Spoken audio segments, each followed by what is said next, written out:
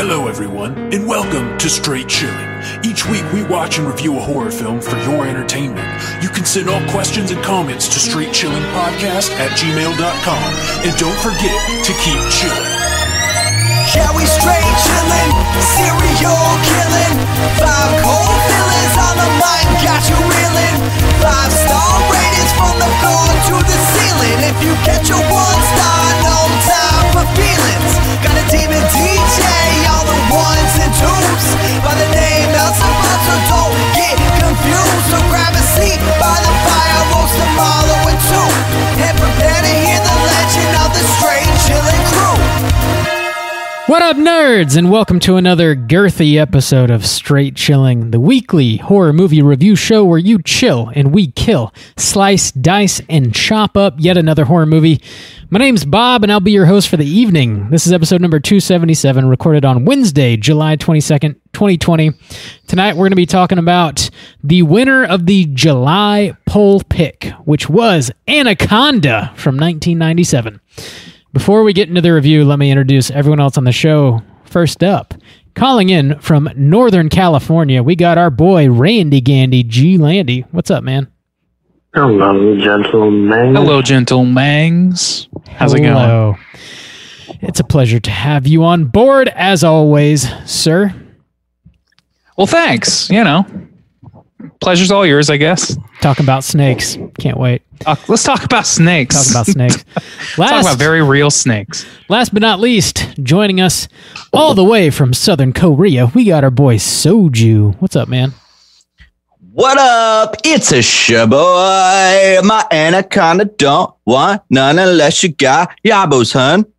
Stains. Oh my God. There it is. There it is. Randy's on my level. Randy is on my level. All right. Thank God. All right, for Sir that. Sojulat Stains. Sojulat. I don't know. It's just really blended that whole thing up in a Vitamix, didn't I? I don't know. Uh-huh. Well, I appreciate the effort. It's not a very high level that we're aiming for. It's a low level. No, it's about on par with this movie. Bob, it takes a lot of effort to be this good. It does indeed. You're telling me, Mang.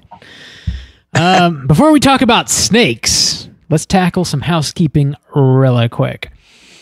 First up, another reminder. August poll pick is currently posted over on our Patreon website. If you support us at the $5 level or above, you get the chance to vote on a movie we're talking about this August. The theme for August is VHS, and the movies you can vote between are Ringu, VHS 2, and Terror Vision. Ah, yes, an entirely uncontroversial poll that nobody could possibly be too upset or invested in. Bob, how are those numbers looking today? Monday, they were looking wild. Yeah, there was a lot of there's a lot of jockeying going on, fucking attack ads and fucking straw polls, the whole goddamn shebang. Over on the Slack channel, there's been a lot of conversation and even controversy over this poll.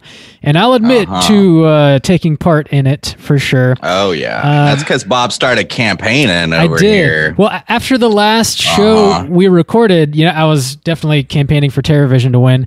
And we picked up a couple of votes pretty quickly. And Terror Vision ended up just being like a few votes behind VHS 2. So I hit up Slack channel. I was like, yo, I think it was ahead. It got to be ahead. Yeah, it became ahead. I was like, we're just a few votes away. And then people started jumping on board.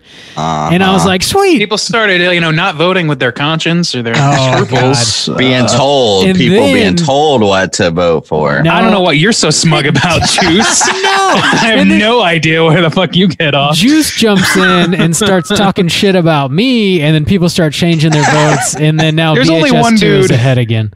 There's only one dude in this podcast that can be above it all, and that's your boy right here. All right? That's true. Randy taking the high road. Everybody switch your vote to Ringu. I'd be fine with that, too. Ringu. Yeah. Ringu. Look, Honestly, they're all good movies. I mean, I'd be happy to talk Only about one them of- all, but TerraVision, I could absolutely advocate for Ringu, and I have the talking points, but I've chosen to not obliterate the both of you. You know what? I was fine to leave well enough alone, Bob. He just couldn't stand that TerraVision was losing. Couldn't take it. He just couldn't take it. I do believe that TerraVision... And now you must punish. TerraVision is somewhat of an underdog, not because it's like a better movie than Ringu or VHS2. I just think because 80 movies are the best, right, Bob? No, Mr. Elite over there, Elite Horror. Not at all. I think it's probably the more underseen of the three options. It's super goofy too. The other two are a little more serious. And this is the second time I've put TerraVision on a poll, so I was trying to amp it up a little bit. It's not looking super positive. All right, that's over now. I concur, Bigfoot. Anyways, get your votes in before the end of July, and we'll see which of these three movies we're going to be talking about in August. What else we got? Okay, over on the $10 level on our Patreon page, we got a brand new mini cast, which Juice was talking about. Unsolved Mysteries just posted that today for your listening pleasure. All right. You solve any, Juice? Dude, I know everything about it all. Oh, man. Everything about it all. For $10, you can learn all of the mysteries solutions. Yep, Staines explains it all. That's my new... Much like new Clarissa. follow-up. Yeah. I was trying to think of the theme song for that thing. It's all Doug up here right now. There's no Clarissa left. Yeah, I got it. I'll tell you what you need to know. That famous Clarissa theme song. So famous. You all know it. You all know how it goes. I want to be the very best. No one ever was. Yeah. To explain it all is my real test. Some dude's climbing in my window. Clarissa. Anyways. Man, this is Justin. I can't believe you know such an old show that is outside of your age group. Right? I'm really into that retro shit. No, you're really a real Urban Outfitters type of guy. Huh? Yeah. That's why you're campaigning for VHS too, right? Yeah.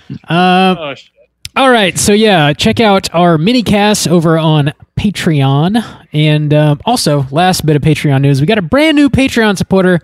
We got to give a shout out to a big thanks to Terry for signing up and showing us some love over on Patreon. It definitely means a lot. Hell yeah, Terry. Terry's tearing it up over here, and we're loving it. Ooh, we're sorry about that, Terry. I'm not. That was not rehearsed. I'm not sorry at all. Much like everything we do. As is got scary Terry over here. All right, let's go. As is tradition around these parts, we owe you the straight chilling salute. So this one goes out to Terry. Rigatoni. Holy shit. Okay. Well, let's do it again. Yeah, you gotta do it right. Of course, Bob's just gonna talk right through it. Of course. Barrel rolling through. Rigatoni. Iron fisting. Oh, man. So, thank you again, Terry. That's pretty much all we got happening over on Patreon. Juice, you got anything new? Yes, sir, I do. I've got a new video game review for BioShock Infinite up on the YouTubes. I decided to promote it whilst very intoxicated. Oh, yes, you did. Yeah. Multiple times. Yeah. I was like, oh, shit. I forgot I scheduled this to go up. Let me go ahead and promote it while stumbling drunkenly through the empty alleyways of Seoul. That sounds like a great plan. Real safe. That's the beginning of like the sequel to Tusk or some shit. That's not. Yeah. In the promotion, I had a call to action to help me beat the YouTube algorithm's ass by commenting. We're going to take the algorithm, personify it into the form of a human, and then beat it. Are we gonna slap its ass? Yeah. No, not unless it becomes a patron. Slap it in the ass. Yeah, it's not supporting us yet. You're right. So that is up if you enjoy for video games, and that rounds out the entire BioShock trilogy. So I have now covered all 3. If you are curious which one is my favorite, I think you probably know, but I do not. I have no idea. Well, yeah. Well, these are my good friends. What's your favorite BioChalk movie? So you can check that out on YouTube. A little bonus material. I also did. This is going out the last week of July, which is when this poll is going up. So I wanted to make a campaign promise to everyone out there. What? So wow. I want to say this. I want to take the time. VHS 2 is currently leading in the polls. I will say though, we covered this movie before. We have covered VHS2 before, back in the day. In fact, I believe it was Brad's first pick, and Bob was not available to record it. I recorded it, but when I sent the file to Bob, he couldn't get it to work. I still have that file. Excuses segment. No, I still have that file. If VHS2 wins, I will make this lost hidden episode available. I will put it up. Okay. So we're just incentivizing now. Yeah, this hey, how about this? If any other movie wins, if any other movie wins, we will do that also, because fuck Justin. Nope, I'm the only one who's got it. So exactly where are you posting this?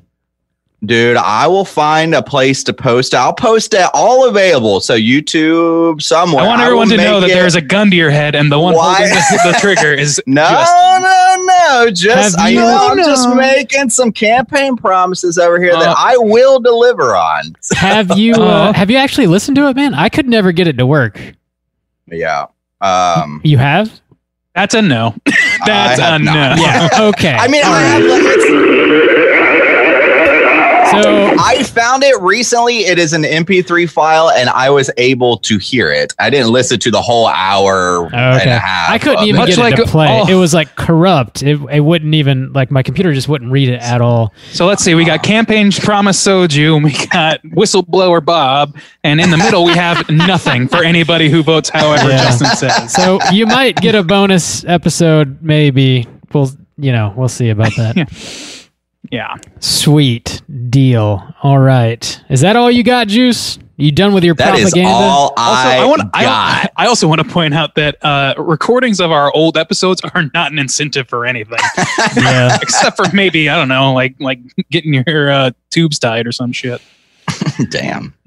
Yeah. I don't know. So if you wanna get that, I guess just do whatever Justin tells you to do. You could also just harass Justin and dox his ass. DJ Anal Dox is ready to take calls. You can do that too, for sure. All right, that's it for the housekeeping. It's time to get into the main event. We're talking about Anaconda. Anaconda. That's what they called in high school. Anaconda. Randy's got it where it counts, you know what I'm saying? In his draws. We're talking about Anaconda from 1997, and we're kicking it off with the back of the box. What's on the back of the box? Tell us! I actually do have the back of the box here that I'm going to read. All right. And this is an official copy. This was actually a gift from you, Randy, to me for Christmas a couple years ago, I want to say. Christmas present, I think. Most people would take that as a hint, Rob. We get it. You got a big dingle-danger. Stop rubbing it in. Oh, well, you know me. I be smoking. Yeah, that's right. All right, so we got Anaconda here, 1997. It was directed by Louis Losa, written by Hans Bauer and Jim Cash, starring John Voight, Jennifer Lopez, Eric Stoltz, Ice Cube, Owen Wilson, some other folks. And the synopsis is as follows.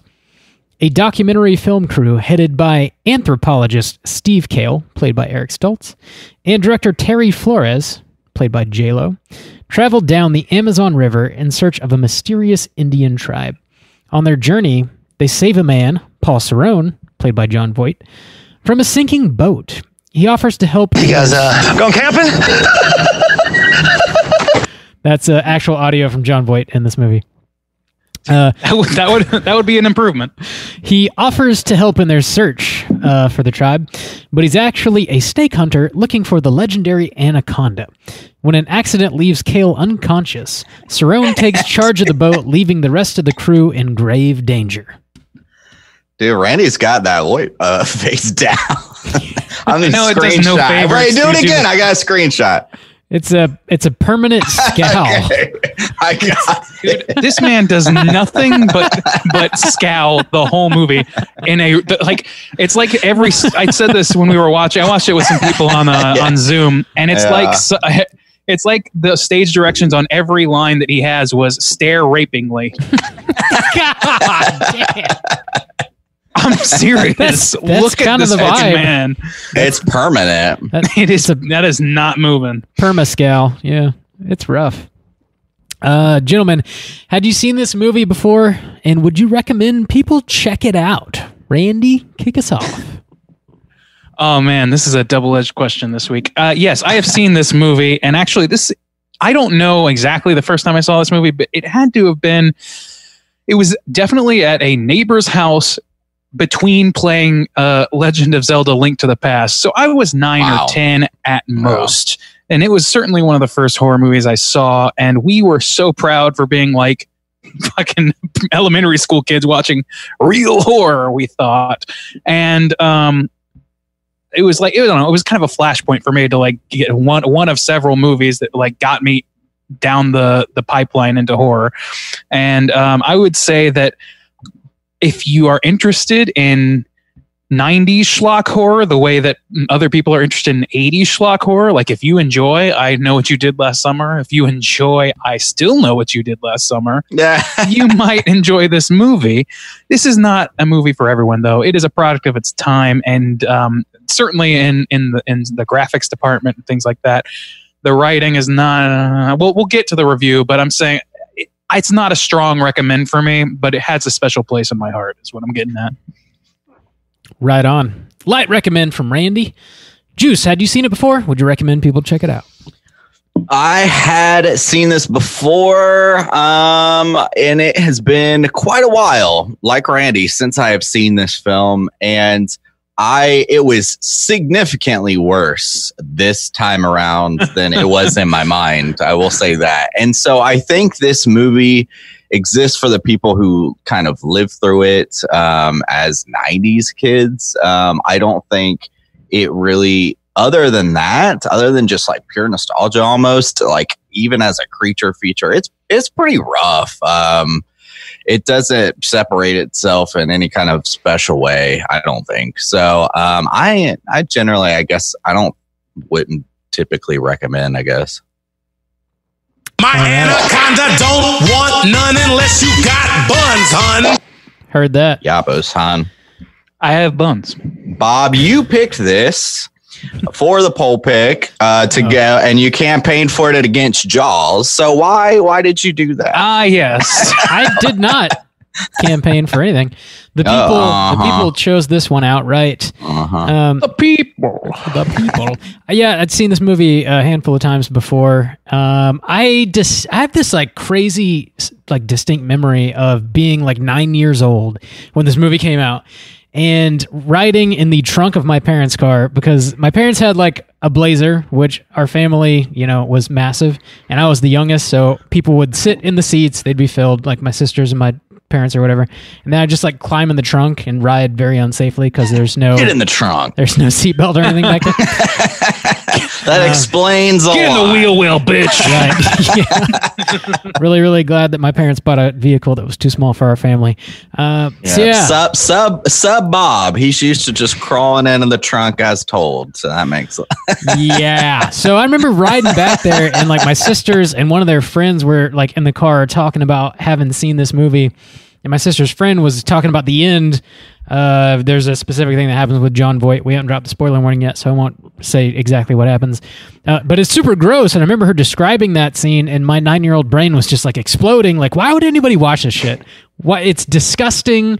How can you be entertained by this? It didn't make any sense. And then I like went and watched it. La-dee-da. La-dee-da. I eventually saw it, and it terrified me as a young kid. But then, you see it when you're a teenager or however old, and it's super campy. It's funny. It's ridiculous. It's anything but scary. But I remember being so fucking scared by this. And it was also like it's sort of like a 90s time capsule movie with freaking J-Lo and Ice Cube in it, and it's so of its Owen time. Wilson. Owen Wilson, yeah. I like that. Thank you. I like that about it. I like the vibe. So yeah, I had seen it before, and I would recommend it because it's super goofy and cheesy. And if you want a goofy, cheesy creature feature, I think this movie definitely delivers. It's a fun one, I think. So yeah, let's go and drop that spoiler warning. Randy's got the perma-scowl on tonight. I got it. Spoiler warning. Did you type this up? You only had a couple days. Yeah. I typed this synopsis up. It's actually one of my shorter ones because let's be honest, there's not a whole lot of plot. Oh, it's only Game of Thrones length then. Right. All right, let's see what you got. All right, here is the synopsis of Anaconda. J-Lo and her 5-person crew set out to make a Justin is not documentary. having it. Sorry, Justin immediately stood up and walked away. He's going to go take a dump. I'm going to wait till he gets back to read this. In the meantime, let's just talk shit about Justin. Oh, mini social hour. How you doing, Bo? I'm good. How are you? Good. I've been thinking a lot about something. You know what that is? What's that? Pumpkins. Thank you. Thinking a lot about pumpkins recently. It's officially Halloween season based on the horrifying calendar that we have adopted here at Straight That's Chilling. exactly right. That means I have not watched any Halloweens yet, though. It's pumpkin season. It is, and I'm stoked about it. I mean, what's going to be your first Halloween specific horror that you're going to watch this year? What do you think? Oh man, I never watch Halloween until like the week of Halloween. You can't watch it too soon, or else it'll blow my brain in half. I just can't do it. Oh yeah. I usually reach for Trick or Treat on like October 1st, like very beginning of October. It's got to be October for that one. I mean, it's like there are some movies like that's too specific to Halloween to go any earlier. Yeah, it's true. You wake up on that fucking first morning of October though, and you just something about it just feels right, man. You can reach for Trick or Treat real quick. I don't know. We're really having to stretch for this asshole. What the fuck? Idle Hands is one that you can get into like September, I think. It's pretty like Halloween specific, but not so much like Trick or Treat, Yeah, I could get behind that. It's a good one. I don't know what I'm going to pick. I think I might go with a Halloween movie, like Halloween franchise movie, but it'll probably be one of the lesser entries just for the funsies of it. Maybe a 4 or a 5. I always like those personally for nostalgic reasons. Those would be good. Or even like welcome back. So great synopsis, Bob. All right. Yes, that was the movie. Oh, I'm so sorry. Rob actually hasn't done that yet. We didn't want to leave you out. God. We wanted to make sure you were fully up to Rob, speed. why don't you go ahead and like get yourself fluffed and prepped and then slowly detail the whole synopsis. Since we're making a big deal out of this, I will say what I was doing was making sure that file works, and it does. Aw, cute. VHS 2 works. I love how insanely petty we all are. It's ridiculous. You brought this on your All right, here we go. J-Lo and her 5-person crew set out to make a documentary about the Amazonian Shimishama tribe. They hire a boat captain by the name of Mateo to help pilot them down the river as they shoot footage of the jungle and hope to eventually capture the elusive tribe on film. Along the way, they encounter failed priest turned snake hunter Paul Cerrone, whose boat has been tangled in some branches. They pick him up with the intention of dropping him off at the next tribe they come across, but that doesn't work out. The primary goal of the voyage is soon abandoned when Steven gets a wasp stuck in his throat and Cerrone has to give him a tracheotomy to keep him alive. Now they need to find the quickest route to a hospital, which Cerrone claims to know a shortcut. It becomes increasingly evident to the crew that Cerrone has them on a wild goose chase, and he's really just hunting the Anaconda the whole time. Cerrone eventually tries to convince the crew to help him, and promises that there's big money in it if they happen to capture this anaconda alive. The crew's not convinced. Around here, that means big money. Exactly. The crew's not convinced, at which point Cerrone pulls out a gun and says they don't really have a choice. Then through multiple failed attempts to catch the snake and it killing the crew one by one, we're left with J-Lo and Ice Cube searching an abandoned building for some fuel. Cerrone knocks them out and sets them up as bait for the snake. They manage to narrowly escape while Cerrone gets eaten and regurgitated. And then finally, J-Lo and Ice Cube get some footage of the Shimishama tribe. Roll credits. There you go. Anaconda. That is a movie called Anaconda. Yep. That's it. So, roll credits. Me and Randy had a moment. Let's get into this. I'm really glad I gotta say, man, this is gonna be a weird episode for me because I have, in the course, how long have we been recording? Like 10 minutes max. I've drank almost this entire tall boy of cider in that time, and unconsciously so. So We I'm have lit right now. almost been recording for 30 minutes, just for clarity. Oh shit, really? Well, then I'm just lightweight. I don't know. 26 minutes. Anyway, so this movie opens, which I didn't realize this until this viewing. It opens with fucking Danny Trejo, but they have somebody like voice over him. It doesn't sound like Danny Trejo at all. No, I think this is pre Trejo's like before he's a known entity in Hollywood. Because he was, I believe, I don't remember what movie it was, but he was discovered like as a I don't know, like a craft services guy or some shit. Somebody working on like the sidelines of a movie, and somebody's like, "All right, get in there. We need somebody to like get shot or something," and just slowly built up his cred from there, which is fucking impressive. He was a legit like convict, right? He served some time in prison. I believe so. Yeah, And I mean, good for that dude because he's like a known actor now. Oh yeah, it was definitely not this movie that did that though, because I'm seeing movies from like the 80s from him for sure. So. Yeah, well, his voice is like fairly. I don't know if I'd use the word iconic, but it's like extremely recognizable, and it's a big part of Danny Trejo when you go to cast him in something. And it's so weird that they would dub over him in this. I don't know. I guess because it's like everybody there speaking Portuguese. He's a Mexican dude. Maybe I guess I'm giving this movie way too much credit by thinking they're going for that level of authenticity. But also that's the only thing I could think of off the cuff. Talking about like the Portuguese or whatever, and I guess I don't know. Like, it's also a movie where John Voight plays a Portuguese man.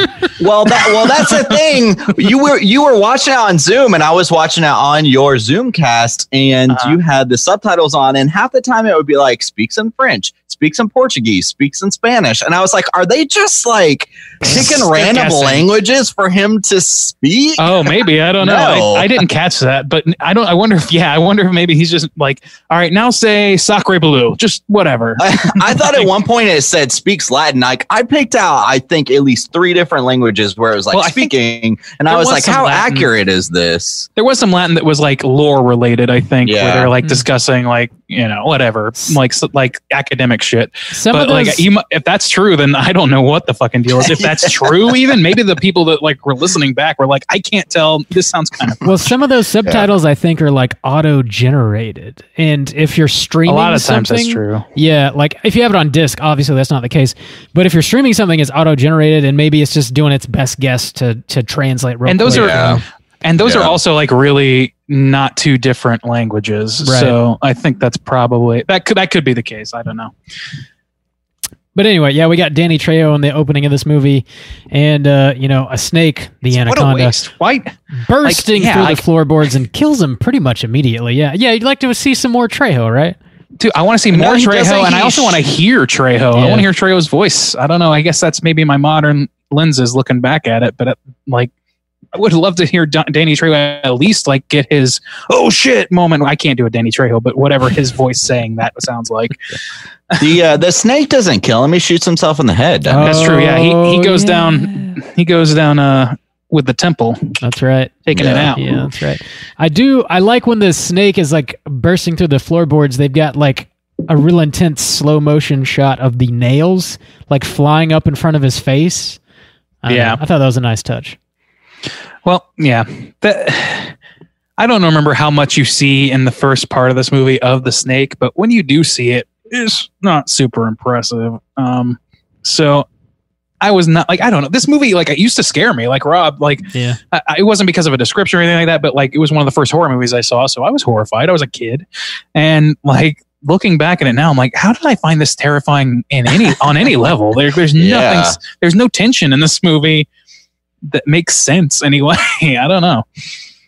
There's no tension in this movie that makes it more tense than any kind of drama or any kind of, I mean, there's a hint where they're like maybe in the water and you think like something's there, but there's like episodes of, like, to take it to the 90s, there's episodes of The Real World that are more tense than this movie. Yeah. So I don't know what's going on here, but when I was a kid, it really shook me up on not a lot. I didn't have nightmares or anything like that, but it definitely was like, yeah, this is a scary movie for sure. This is what scary movies are. I'm part of this now. Yeah. I think when you're a kid too, like you haven't developed that whole like sixth sense of like, they're setting up a scare or they're not setting up a scare. That's so true. It probably just comes from experience. You're always of on the seeing edge of your seat. Dozens of fucking movies. Yeah. I also used to get scared by Are You Afraid of the Dark? So yeah, I mean, me too. Exactly. The intro, I'll stand by the fact that the intro to that show is a little bit scary. It's well done. It's creepy. Yeah. But you're just thinking blood and guts are going to happen at any moment as a kid because you haven't developed that to know otherwise. Like you haven't seen 100 horror movies yet or whatever. That's probably true. It's going to be hard to like really like for me to put this on a metric that I would put any other movie on. It's going to be tough with this one, just because it's like such a nostalgia trip on a personal and a cultural level for me. Yeah. But it's also real dumb. It is. It's fun though. I don't know. I enjoyed watching it because it is silly and also a bit of a time capsule with freaking J-Lo in a leading role. Like, that doesn't happen. Jennifer Lopez. Exactly.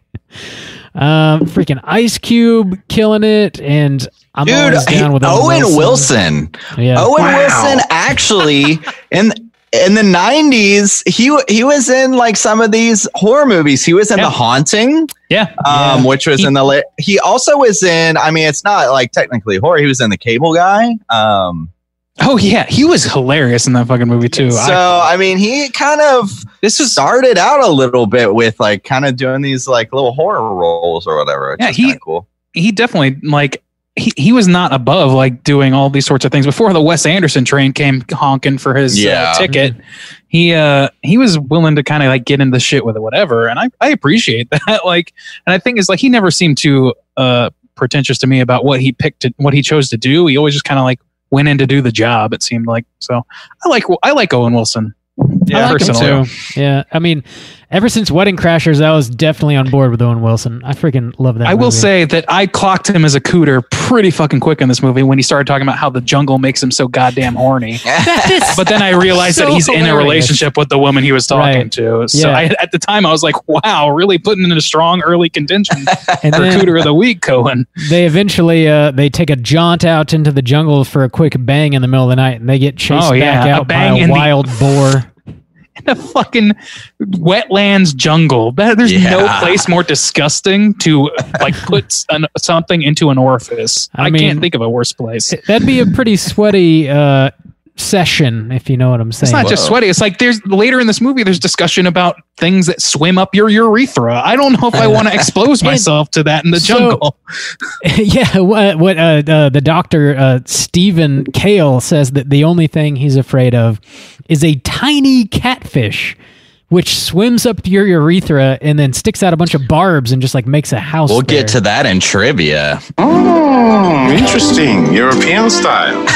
I will tell you all about that catfish. And by the way, this is Eric Stoltz.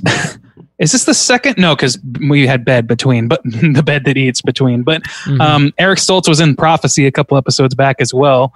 And I'm like, man, this guy really just naturally feels like a cooter. I also clocked him as a cooter in this movie, despite him not making out with a child in this particular movie, like the other one. But it turns out like he was pretty much on the level the whole time. He's got a very smug attitude that really ran Cooterdom down for me. He's got slight red hair too. So I will get to the details and we'll decide whether or not he qualifies. But for me, I don't know. Like a lot of what I took it, like it just instantly, him and Owen Wilson, the two of them, I was like, wow, this movie is just ramping up in the Cooter section, and then John Voight arrives, and the world collapses around the Cooter question. I just am curious at like, how small is the catfish, or like how big does your urethra have to be? Like, I'm guessing that it's like a minnow. What is the? I don't know. I guess trivia will tell all. Maybe a baby catfish. Trivia will tell all. All right. Juice explains it all later in the episode. Yeah, dude, we need a new bump. For trivia. No. I mean, if you make it, however it goes, however it sounds. That's how it goes. I'll make it. I'll play it, and we'll all get sued by Viacom. All right. Sounds like fun to me. Yeah. Creepy ass John Voight jumps aboard the ship. We're all trying to make a documentary. He's John Voight. He's something else, man. John Voight. I don't know what like we watched fucking Deliverance, and he is so good in that. And then we get to this, and I'm thinking about other John Voight roles, him in this, and him in Holes, the movie Holes. And it's like, this guy is in like what movie? Holes. Okay. Holes. The movie Holes. Is Holes. Thank you. Holes is Holes. Thank you. And John Voight is all up in them holes. No, I don't like, this guy is like just naturally repulsive. I don't know. It's in his whole ethos to just be a repulsive human being. The way he stares at people, as we've discussed, and as I cannot convey through this medium of audio, is fucking rapey as shit. And it's constantly rapey and constantly grimacy. Stretch the muscles in his face constantly to get that look. Like it's so difficult. And and that's just stacked on top of the fact that he's also playing a Portuguese man with the worst accent that cannot stay in line the entire movie. What? John Voight has my same birthday. That's congratulations. Right. I don't great. Yeah. Neat. Score one. Sounds like for the stains. So yeah, okay. I didn't know you were that old, but all right. So yeah, he's gross. Is he not gross? Like, there's no other word I can think of that describes his character. He's playing a failed priest who became a snake hunter. So like, which only comes up one time. How do you make that transition exactly? I'm guessing and again, this is probably giving way too much credit to this movie, but was he just making that up as a way of making himself seem trustworthy, despite being the most disgusting human being to walk onto a boat in history? Yeah, I mean, it's pretty good manipulation. We'll talk about when we get into the Cooter, but I mean, he makes them depend on him. It even feels like when Owen Wilson flips, it doesn't even feel necessarily like he's completely driven by the money. It's almost just because even Owen Wilson, he's like, how the fuck are we gonna get out? It's almost like desperation. Like, hey, let's if we all help this guy catch the snake, then we can get out of here quicker. And then of course, the money makes it better. But it feels to me like a little bit like they're like, fuck, we're stuck out here. And then John, we don't know what the fuck to do. And the only one guy who kind of knew what was going on is the guy who got the wasp or whatever. And now they're like, oh shit.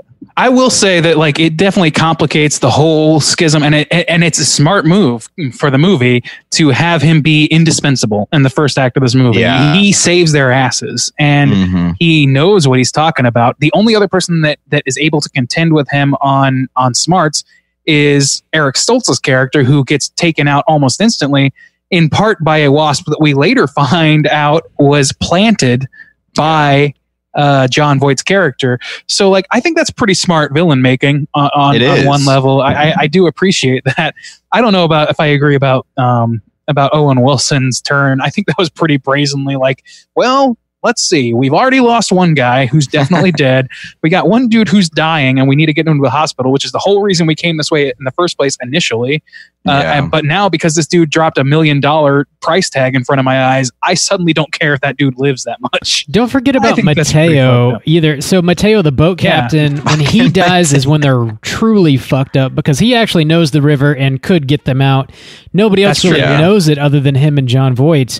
So when he gets squeezed to death by the Anaconda, that's when Voight like kind of puts all of his cards on the table and he's like, yo, we could make a shitload of money if we catch this thing. Are you guys down or not? He has to, though, because we find out later that Mateo was on his payroll in some fashion. Yeah.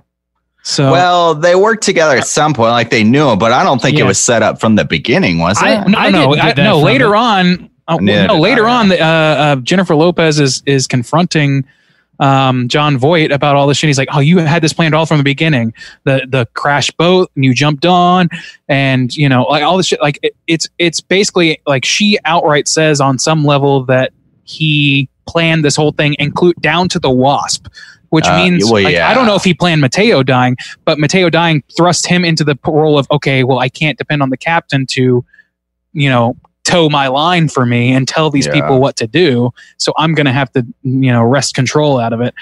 I thought that was pretty smart villain building, honestly, as much as I was like disgusted by his whole presence. That, apparently, because I don't know. Did that happen at the end where she's like seducing him and then he gets clubbed in the back of the head? I don't remember exactly. It's it's either that or later on when he's tied up, and he's tied up on the deck of the boat, and they're run aground at that point. Gotcha. I think that's what happened. That's weird because he doesn't really need them because he's the snake hunter. He knows how to hunt the snakes. But he's like, we need a team to hunt snakes. Yeah, but like Owen Wilson, like this team of filmmakers, or you hired a boat captain, just hire a team of other poachers. Right. Yeah. Get a couple of people who know how to shoot guns, whatever. You cut your work in half easily. Yeah, but he used to be a priest, so maybe he's not a very good snake hunter either. Was he? He failed. He failed at one. He's in the middle of failing at the other. I don't know, man. He does save some ass in the first. Like that's the thing is like like I said, he makes himself indispensable, and that's irrefutable within the text of the movie. Like he saves Eric Stoltz's life for starters, but he does it by endangering his life. He endangers his life first. So it's just kind of crazy. It's like a mixed bag where it's like either he's the most intensely conniving person in the world that made a huge oversight, or he's just rolling with punches, which the text of the movie doesn't really support as much, I don't think. Yeah. So I don't know. There's a really dope scene where early on an anaconda squeezes a panther and its eyeball pops out, which is pretty great. Yeah. It sure does. Yeah. Also, the scene where it's swimming through the water and Owen Wilson is in its belly. Dude, I thought that was hilarious. Oh my God. That's a perfect 90s beat. God. That's a great 90s monster movie moment to me. Because that's God. Like, I don't know, anybody who's ever like come across a snake in their yard or whatever that's just eating a rodent or whatever, it's like, oh gross, it's got the thing in it. Or like anybody who knows anything about snakes, they know that there's like this bulge. They actually had his whole fucking face though, like it was the cover of the Frighteners in the belly of this fucking anaconda. I thought that was hilarious and not a bad idea for this dumb movie to do. Also, this fucking snake can eat a panther and then several human beings and still wants to pursue other human beings. Well, there's would be laid out.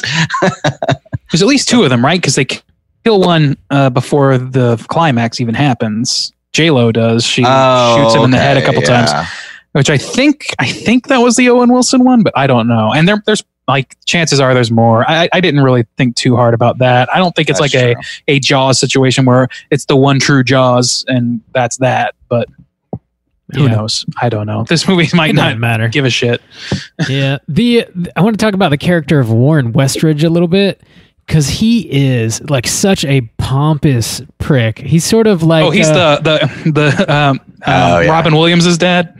From Jumanji? Yeah, exactly. Exactly. And he's the educated guy who's like on camera talking about this tribe. He's supposed to, have the knowledge about it. But nature host, yeah. All the while on board, he's like blasting classical music and just like, golfing off the edge of the boat and just really not complaining about flights just complaining about the Bordeaux getting smashed in his luggage. Just being a bitch. Just an overall bitch. And when John Voight slaps him eventually, I'm like, you know what? He probably had that coming. That's okay. I will say, he steps up. Yeah, I like that he steps up because like you've got these characters like Owen Wilson, and his girlfriend, whose name I've forgotten. Their defining traits, Owen Wilson like turns coats. She does basically nothing but react and like that's just all she's given to do, which is a shame. But then you get to this character who's basically the last character you would expect to make it that far in the movie, and he does step up. He actually saves asses at the end of the day at the expense of his own life. So I mean, I didn't. At the end of the day, he was like set up as like prime Anaconda food fodder, but I think he earned his spot by doing that shit. It made him less of a throwaway character to me. Yeah, and he did, even if it was like all lip service, even if that wasn't necessary in the writing of the plot. I think it still was like a cool thing to make the least likely survivor help the real survivors to the end. Yeah. He had a decent end as well, where he's like climbing up the waterfall and then leaps off of it, and the snake catches him midair and crushes him. Catches the pop fly. It was great. Yeah. That was probably one of my favorite kills. That was definitely my favorite kill, I think. Yeah.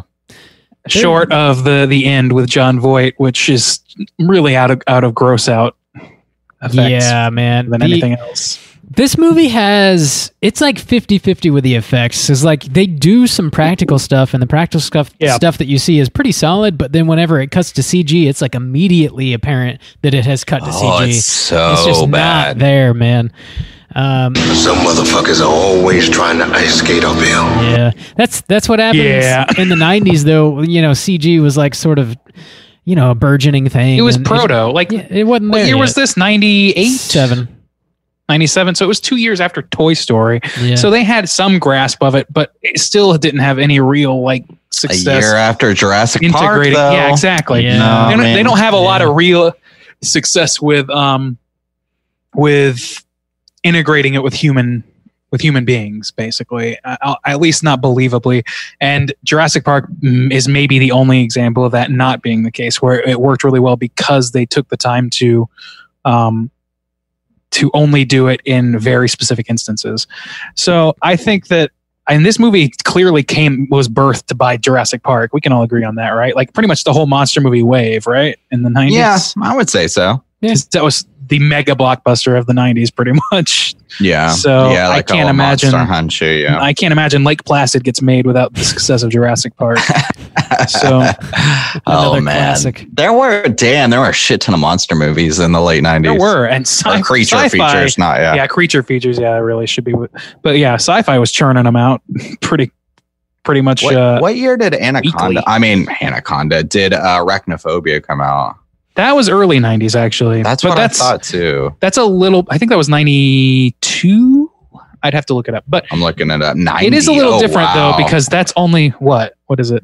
1990. Sorry. Damn. 1990. Okay. So even earlier, but yeah, that was that's kind of an outlier, I want to say, because there's not like a giant monster, like, a dinosaur or a giant crocodile or a giant snake. Like it's just a swarming thing, which there was also like the movie Slugs and shit like that with fucking, which I mentioned before with Seth Green. And it's like, they had little like swarming monster movies from the 80s on. Ants, I think was one, right? Or there was Ants, Night of the Ants or something. Film. There's multiple ants. With a but yeah, this is not the Woody Allen Ants. That movie creeped me out. Well, there's a little uncanny valley there, sure. True horror. Fuck Jeffrey Katzenberg. But anyway, this is there was no end to there being monsters in movies, like the creature feature situations. It just was not as prevalent until Jurassic Park. And this movie, I think, is probably, to my mind, from what I can remember, it was the biggest sort of like follow up in that trend, and like that was so quick to come after that success. Can you guys think of any others? I know Lake Placid was fairly big, but I would say this was bigger. Yeah, this was bigger than Lake Placid for sure. This is a big I can't think of any others that really like hit that level, but it's diminishing returns in terms of like budget and general quality. Yeah, I don't know.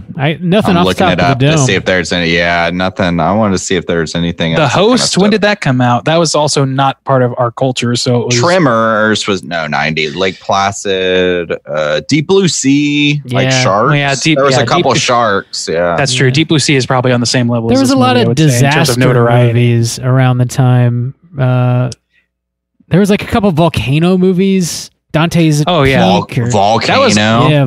Volcano, Dante's Peak. And Cliffhanger and St. Helens or whatever that movie was called.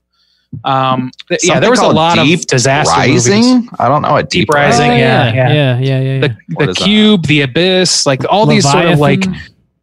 Yeah, there's a lot of these like natural disaster movies too, but I don't know. Like, they're kind of involved the same conversation, but not exactly, because it's still man versus nature, and nature being grossly overpowered by comparison. But there's something very different about a cognizant being, I would say, to where it feels very different. It doesn't feel like they're too connected. Also, it feels But it like was a kind of a trend. different. It feels like a different world now. Even seeing even more back in the day, there were things still like they had made that Mummy, where it's like still that old school idea of exploring like this foreign world. Like, we're going this like very stereotypical like hyperbole of Egypt, like, we're going in the tombs, and we're going to the Amazon forest. There was still more of that going on or it was almost like Outbreak revitalized. Congo. Like, we're going Congo. Yeah, Congo's on this level too. Yeah. Congo got some Burger King toys. You know that shit was legit. So I feel like that's not a popular thing anymore, like just because 9/11 happened.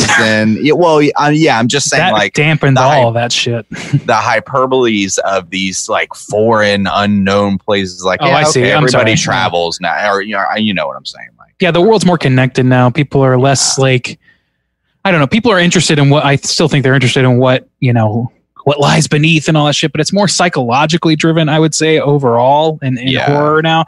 But at the time, it was like everybody was the world was so rested and so like stable, at least in America. It felt so stable that people were looking at the end of the world. They were looking at the day after tomorrow. They were looking at Deep Impact. They were looking at Armageddon, like they were looking at Jurassic Park, things that would disrupt the balance versus things that were already there, subverting the balance or keeping the balance in a false dichotomy of some kind. Yeah, which is kind of where we're at now. That's a really good point. Yeah, now we're looking more inward as far as like filmmaking is concerned, specifically in the horror we got genre, Get Out and The Hunt. Yeah, there's well, yeah, there's plenty. You're a monster! The horror classic, The Hunt. There's plenty of infighting to focus on and pull inspiration from nowadays, whereas the 90s definitely wasn't the case. Yeah, there was a lot more like general placidity about the direction the world was headed. Lake placidity. Mm-hmm. I don't know if placidity is a word, but I sure heard it was a much brighter time. Yeah, and then to like 9/11 happened, and they took the Twin Towers out of Spider-Man, and that was it for like disaster movies for a few years until they broached the topic again with fucking the World Trade Center and Flight 93 and movies directly addressing it, and then like War of the Worlds, which is like an allegory for that, flawed though it may be. Yeah. And I don't know, like it was just a huge, like obviously a huge culture shift for American cinema, where we went from being like, what happens when the apple cart gets upset versus what happens now that the apple cart has been upset. Yeah. And here we are. That's a history lesson from Shaboy Randy. Shaboy. That's right. Just teaching 13-year-old Stains over here. It's technically a drunk history lesson. Randy. Sweet. Time for some Malort, Randy. Oh, I wish I never had to taste that ever again, and I hope that comes true. I mean, you don't really have to. I mean, it's up to you, man. Yeah, I don't have it. Let's talk about that wall. So getting back to Anaconda here. John Voight's character is like, "Yo, I'm Paul Cerrone. I got a shortcut. Let's go down this little river right and we'll get to the hospital much, much quicker." And they come to like a straight up dam in the middle of the river. And he's like, "No worries. I got a bag full of dynamite. So I'll blow it up." What? Yeah, you never know. Never know what's gonna happen. You know, you carry never some leave home dynamite without- Every around. Boy Scout carrying around stick upon stick upon stick of TNT, cartoon style, Wile E. Coyote, Acme TNT. Yeah.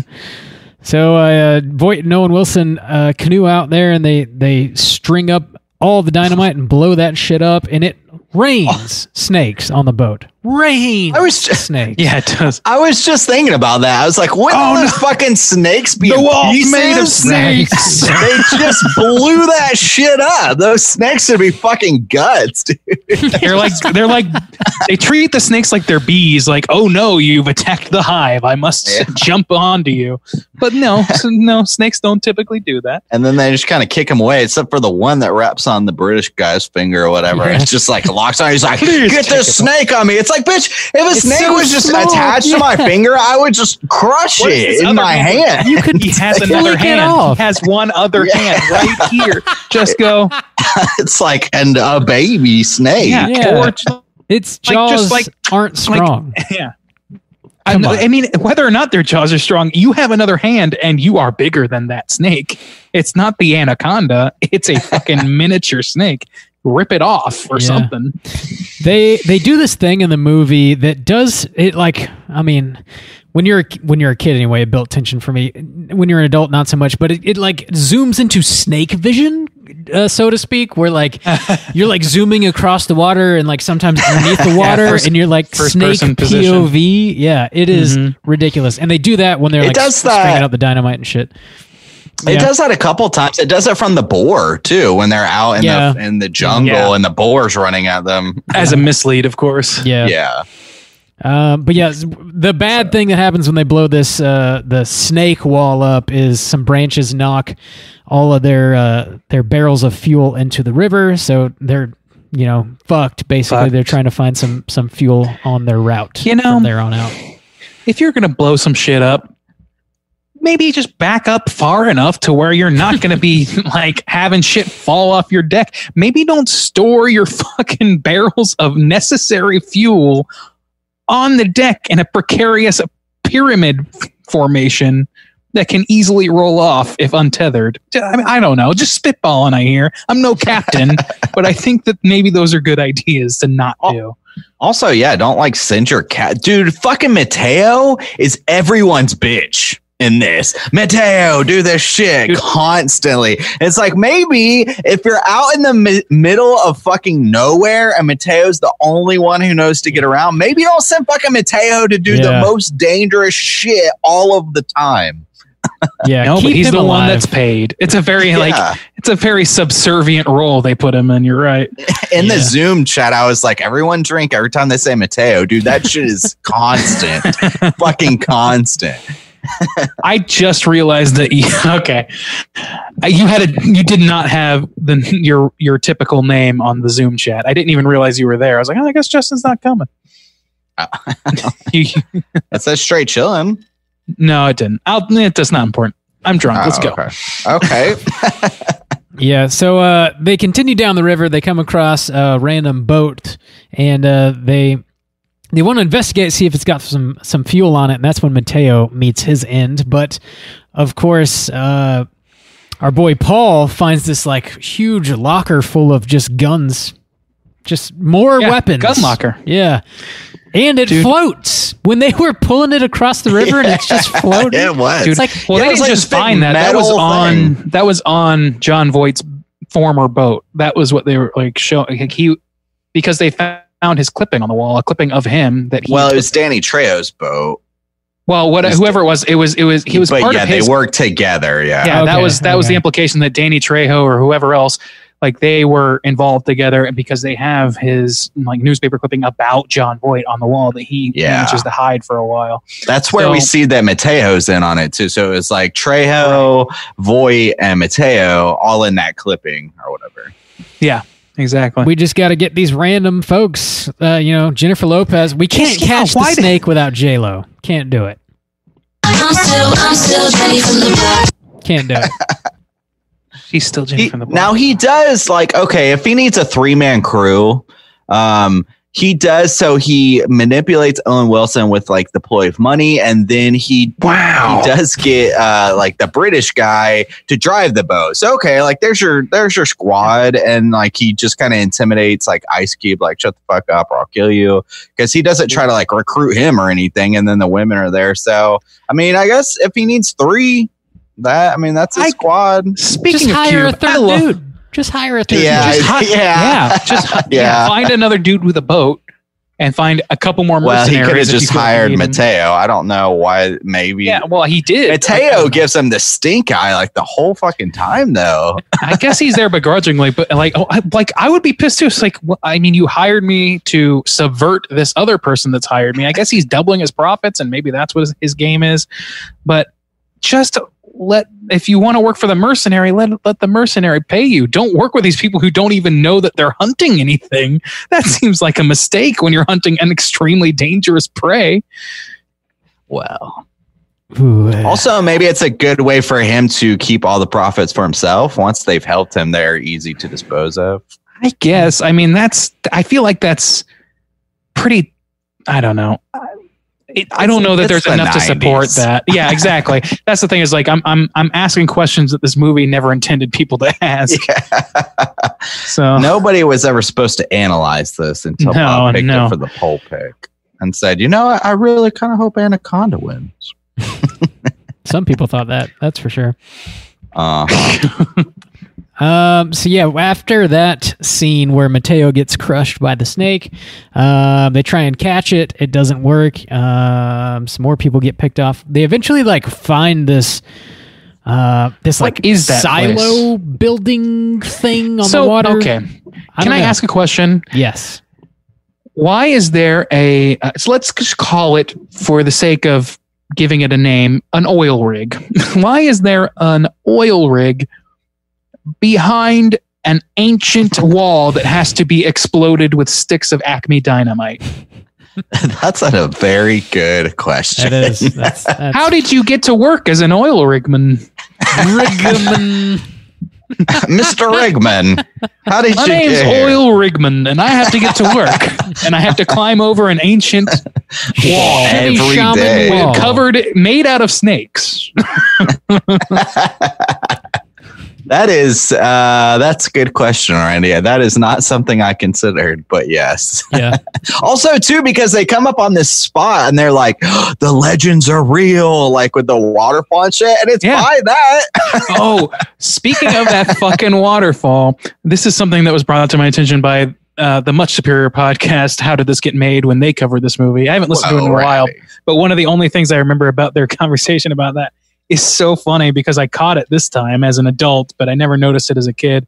They show them arriving at the waterfall and then getting run aground in front of it, and it's like it's a normal shot. They establish it, and then like when they finally get loose, which is after a big action scene, they just show the reverse of that shot, and the water is falling upwards. That's right. You called it out in the Zoom. Oh, I was in the Zoom under Justin. That's why you didn't think it was Justin, me. And then a name that was not your last name. So I was like, I'm not sure who this is, but great. That's happened to Bob before. Porn bot. Yeah. Just another porn bot. Yeah. Porn bot Justin. Mm-hmm. So yeah, this Randy was like, water does not flow backward. It certainly doesn't fly upwards into the sky. That's just pretty funny. This sort of final sequence here, Paul comes back, old Cerrone, and he ties up J-Lo and Ice Cube and dumps a bunch of lamb's blood on them and just sets them out for bait for the Anaconda. The Anaconda comes up and they somehow magically get out of their ropes and they're fine. But it swallows John Voight whole, and probably one of my favorite parts of the movie is we get an inside of the snake shot as it's swallowing John Voight. You see the interior of the snake. I did love that shot. It's insane. And it's practical. It's totally insane. It's not CG. So it looks okay, I guess. It looked like it reminded me very much of the dentist and Little Shop of Horrors. Yeah. But not quite as charming, of course. But I was like, yes, I'm on board for this 100%. This is exactly what I want out of this movie. But yeah. I don't know, man. Fucking Voight. Voight carries this movie and destroys this movie all at the same time. He was definitely the most entertaining part, and it's like he's not doing a good job, but like the one-liners that everyone else has, like the one-liners from Ice Cube are fucking terrible. They are wretched. Terrible. He's supposed to be the everyman. He's like, I don't remember his lines actually, but like it's like, what? They're bad. There are snakes that big? Like he doesn't there was like, I'll kill, like John Voight threatens him at one point. He's like, I'll just kill you right now or whatever. And he's like, yeah, I like to see you try. And he says something like yo mama or something. And I was like, Jesus Christ. Like this is like, oh my God. It's so even in the 90s, bad. People were like that's the easiest joke to make. You just say yo mama after anything. Like that's a quantifiable cliche, even in the 90s. I would say John Voight is the most entertaining, and then the British guy is like number 2 as far as like when they're on screen and just their performances. Everybody else is pretty bad. Even though Wilson is like vanilla at best. Before we get into the rating, which is kind of like where we're heading right now, I do want to mention John Voight gets regurgitated and then winks at J-Lo. Yes, he does. Yes, he does. That has to be commented upon. Wow. Dude, he gets regurgitated and he's covered in like this seafoam green mucus, which I don't think that's scientifically accurate, but I'm no Paul Cerrone, so I don't know. But he gets regurgitated and he's just got the one eye left and he winks at her and I'm like, are they really going to have the villain still survive after that? Because they've already done the mislead death at least once. And maybe twice. They set this up. So one thing we didn't mention, the movie actually opens up with just some text on the screen, and it's talking about how terrifying the anaconda is. And apparently the anaconda just loves to kill, that it will swallow its prey and spit it up just so it has the chance to swallow it again because it likes to kill that much. So that's kind of what we're seeing here. And the man winks. He's half digested and winks. Bold choice. I love it. I'm a fan. Oh my God, this movie's ridiculous. Here's one of Ice Cube's one-liners. It's man, that's it, man. I'm getting the hell back to LA. And they reference it again. That is he's like, I want to get back to traffic. He even says my cellular phone. My cellular telephone unit. The interwebs. That's how she's scrolling through. I can't wait to get back to that dancing baby. She's scrolling through an old website, and I was just like, Jesus Christ! I can't wait to get back to Netscape and that dancing baby. GeoCities, bring it on. Ally McBeal, talk to me. Pretty much the end of the movie. Then we got J-Lo and Ice Cube. They make it out alive, and they finally get the footage of the tribe.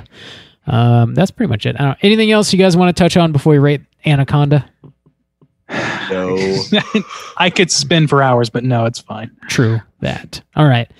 Let's go ahead and rate this thing out of 5. Randy, how do you feel about Anaconda? Like I said, this is a conflicting movie for me because I can think of 3 movies that I would consider like my introduction to horror. It's Leprechaun, and it's Puppet Master 1. And like by most accounts, those movies are at best schlocky, dumb things. And this movie is no exception to that. But at the time, all 3 of those movies I was proud to have seen. I thought that I was like watching things that were terrifying to adults, and I was proud for having watched something that would have scared an adult. And I think there's some value to that. I think that there's a reason that movies like Truth or Dare exist. There's a reason that movies like Unfriended exist and shit like that are PG-13 horror or PG horror even. I think there's a reason that shit like Return to Oz exists. I don't know if they meant that to be proto horror or child horror, but it definitely was. But all that said, this movie is really fucking dumb. I'm going to illustrate that by reading some of the quotes off of the IMDb quotes page. And I'm going to do my best to do a John Voight doing bad Portuguese accent. So Paul Cerrone, I'll just get John Voight. John Voight sees Anaconda and says, "Buenos noches, beautiful." He also says, "This river can kill you in 1,000 ways." And then he holds up some white dust and says, "See this? Human bones. That's how it comes out. Ashes to ashes." Fucking snakes don't eat people, says Terry. And John Voight says, "Oh, they don't?" and points to the scar on his neck. And this one is like, this is just like perfect writing. Perfect writing. Gary Owen Wilson, you might recognize, he says, "There's something going on down there." And Paul says, and John Voight says, "That's right." And Owen Wilson says, "No, I really mean it." And John Voight says, "I really mean it too." End. That's scene. the conversation. End scene. Yeah, nothing happens. I really mean it too. Okay. We'd have to fill this. We need double confirmation that there's something down there, and we need it twice. That's 4 confirmations that there's something. You don't even have to say that at all if you're a good filmmaker. It's a bad movie, but it's also so close to my heart that I can't completely outright blast it. And we didn't even talk about J-Lo. J-Lo doesn't have a character really besides being capable and just the survivalist of the group. But I enjoyed watching that, and this was my introduction to her. I didn't really know her music even at the time because I was like 9. I wasn't really paying attention to music. I don't know. Culturally and personally, I really like this movie, but in every other way, it doesn't do very well. I would say that its practical effects are good, but its CGI is bad. Its acting is atrocious. It plays waterfalls in reverse. I mean, there's not a whole lot that you can say in terms of craft that will save this movie to me. So all that considered, I'm going to give it a 2. 2 out of 5 from Randy. Juice, how do you feel? Yeah, I didn't really have any kind of special goggles going on watching this movie. I had seen it before, but I didn't feel a whole lot for it.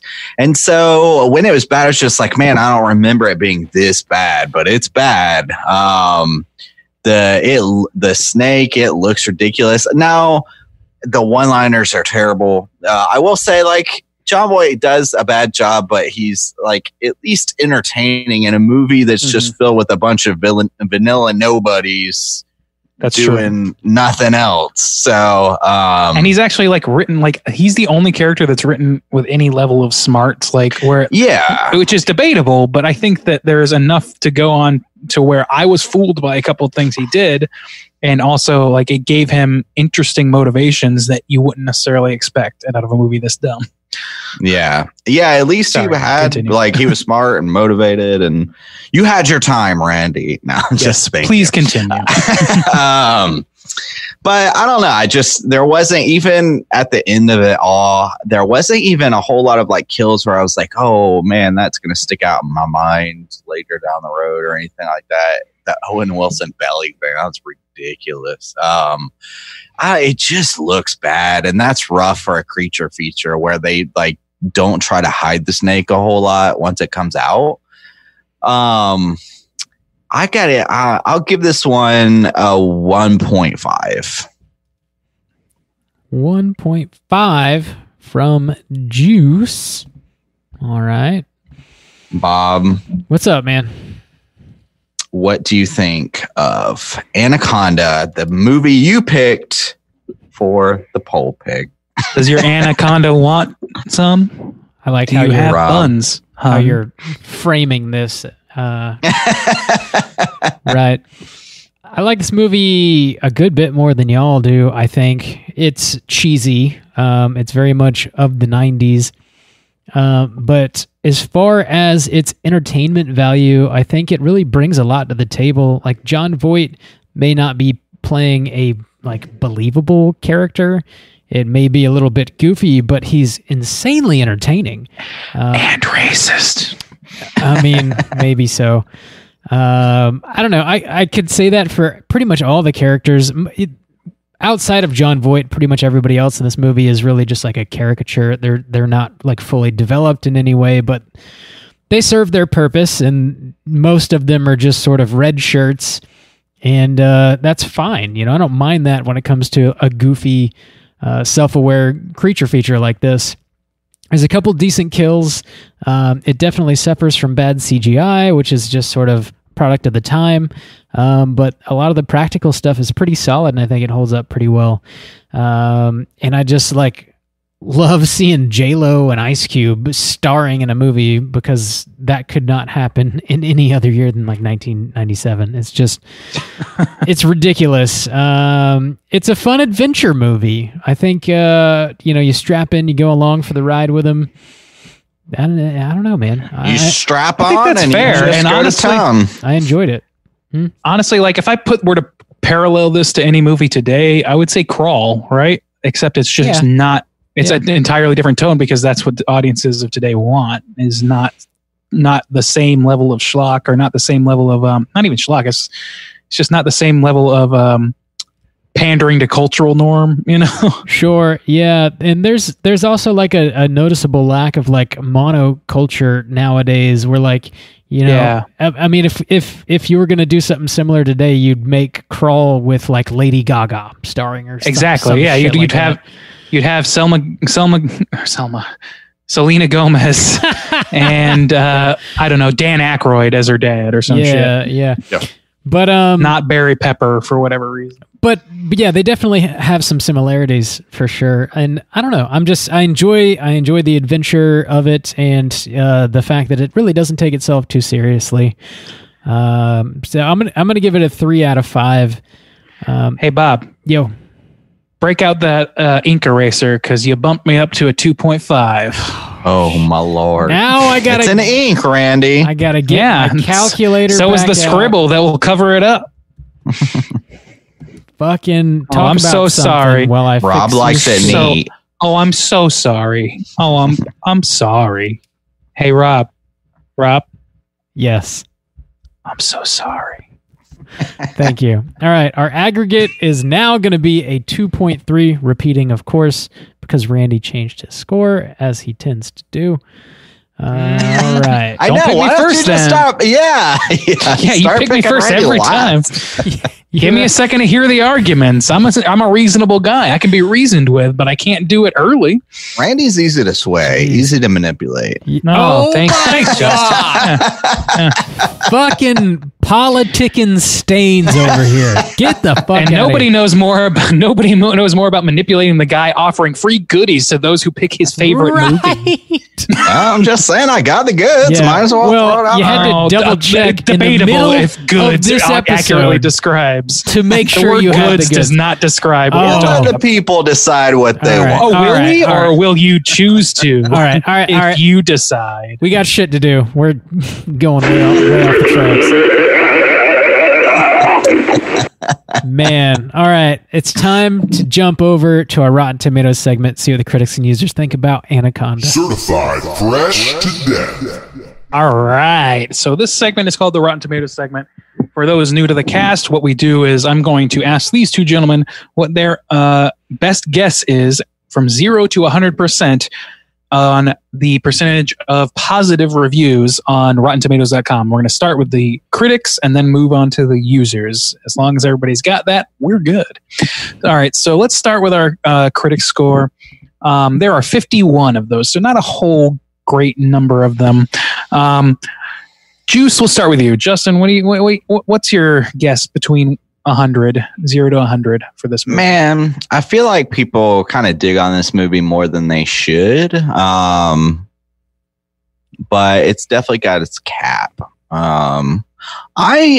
This is a legit guess, but it's been a while. I'll give it the old 69. Whoa. Yeah. 69, dudes! The comedy number is in play. Bob, Straight Chilling Special. What are you going to do against the comedy number, huh? I'm going to wager that it is lower than 69. So I'll take a 65, please. 65. Not that much lower. All right. And Bob, you are going to take it, but nobody will be accurate by saying you are close. This movie has 39% on the tummy. Wow. Okay. That was significantly 39%. And here's what the critics' consensus has to say. Anaconda's pulpy pleasures are constricted by its own absurdity, but creature feature fans may enjoy its brazen silliness. I think that seems pretty on the money. At least it describes the varying opinions of us, this group. Yeah. With the exception of not accounting for our 90s upbringing, I guess. All right, so Rob, why don't you start us off this time? And we're going to go to the audience score. And the user ratings on this rank in 422,502. So significantly more. Holy shit. All right, Bob. So start us off. That is a lot. That's a ton. I'm gonna go with the 60. What I gave it. 60. Okay. All right. Juice, how about you? So many people. I'm gonna go lower. I'm gonna say 50. 50. Okay. So same story as last time, but reverse it. Justin, you are winning, but you have not come anywhere close to correct. This audience score is 24%. Wow. Holy shit. Lower than the critics. Lower than the critics. I took this movie to be a cult classic. Apparently it is not. Damn. I'm men of the people this week. Yeah, you are men. You are men. I am men of the people. Me and Soju, you know. Multiple wieners. So here's I'm gonna read as I do. So big it counts as two, huh, Randy? No, just a couple minuscule. They call monsters. you Slim Soju for a reason. Just a couple minnow swimming urethras is all. I see. As I do, I'm going to read some negative reviews because, of course, they are funnier, and there are more plentiful by far. A silly and plotting Jaws ripoff about a 40-foot man-eating snake on the prowl in the Brazilian rainforest. Well, that wasn't funny at all. I'm going to try again. I'm going to pull from the motherfucker. Let's see. One never questions the realism of remarkable animatronic and computer-generated effects, but it's hard to credit a snake that screams. That's pretty good. Anaconda is about a snake that eats everybody. That about says it all. All right. Ooh, there's so much more to riff on this. There is. Yeah. I can't believe they're not being more funny about this. It's just... Entertain me. It's about a snake. It's about a snake that eats ass. I don't see any point in writing a negative review unless you're going to be hilarious about it. But you know. All right. Well, whatever. That's it. Rotten Tomatoes. Those tomatoes are rotten as fuck. Sweet deal. Let's jump over to our trivia segment. It's totally time for trivia. Ba, ba, ba, ba. Ba, ba, ba, ba. All right. Let Soju explain it all. No. So they're talking about the catfish in this film, and it swims up your penis. And apparently it's also known as the vampire fish, which was attributed with a particular behavior of swimming into the human body through the urethra or the vagina in women. So urethra in men, vagina in women, where it lodges itself with its spines. This is not as common an occurrence as the film implies. Only one such incident is known to have happened to a man where a small catfish traveled into the urethra while he was urinating in the river. This account has been confirmed by Jeremy Wade in River Monsters Amazon Flesh Eaters. So it is very bizarre indeed. I don't know why they would then mention that it swims into a man's urethra and then a woman's vagina if it's only happened one time and it happened to a man. Oh, because they just assume it goes both ways. Okay. Well, you gotta be equal. It has happened, but it's not common.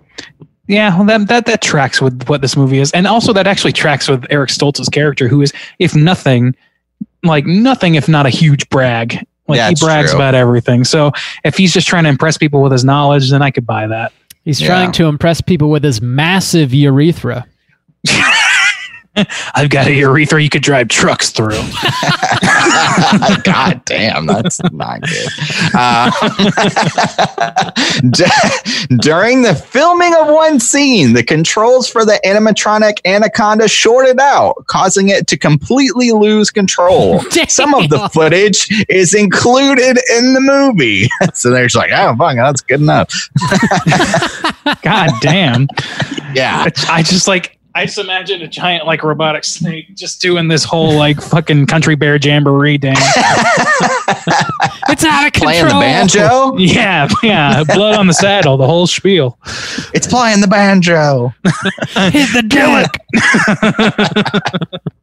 If anybody's going to want to kill it for playing banjo, it's John Voight. But true. The CGI for the Anacondas cost $100,000 per second. Damn. And they supplied a lot of that shit too. Shit. And it was not good. So that's unfortunate. It did not hold up. Oh my God. I can't imagine though. Damn. I cannot imagine doing computer graphics back in the 90s. That shit had to be the slowest goddamn shit you dude, rendering ever that shit. Yeah. Rendering a second of footage back in the day. And even now, if you're too complex, is like at least a day's worth of rendering. Holy shit. Oh my God. And that's like nowadays they do like multiple passes and it's more efficient, but it's still like insane to like the amount of detail that has to go into each frame is so nuts. This film is listed among the top 100 most enjoyable bad movies ever made in Golden Raspberry Award founder John Wilson's book, The Official Razzie Movie Guide. Oof, that was not well. So John Wilson has a book called The Official Razzie Movie Guide, and it is amongst the top 100, I guess. Wow. Yeah. Sorry about that one.